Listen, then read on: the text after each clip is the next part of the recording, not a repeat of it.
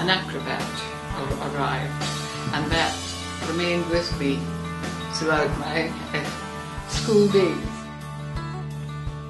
So today in the studio what's happening is we've organised a knockout competition. With that competition money prize at the end, then people get really serious about playing. This involved me gaining a different set of skills and also being able to publish the paper, present it at conferences both nationally and internationally. I really enjoyed that student sex component. Come with me and I will introduce you to the hidden world of blood sciences. Since February 2012, we've been installing state-of-the-art, world-leading technology.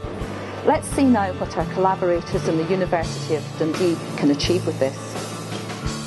So everything has been replicated or simulated to enable the students to get a real feel of what it's like to be in healthcare practice. They can afford to make mistakes. Because by gradually increasing the exercise you do at home, we hope that you will improve on your breathing as well. I'd just like to welcome all the viewers at home who are joining us for this session, and hopefully you'll try and do some of the exercises along with us. When it comes to patient care, the whole person matters.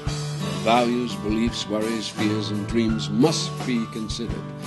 It isn't therefore unusual for healthcare staff to be called upon to try and facilitate lines of communications. We got a sort of hands-on experience on the workings of a clinical trial and all the research involved. We also had experience with the Tayside good clinical practice.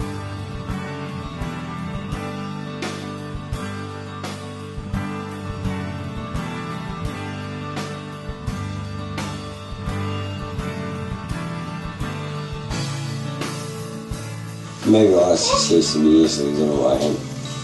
She was great. She says, Dad, I miss you when I'm your mum. I miss mum when I'm you. I haven't got my own actually. Realistically, I've got my pen there. I kept the babies at the weekend and no had money to go do stuff. I've got the kids on my own, right? I didn't feel so isolated. How's work toys? Alright, it's good to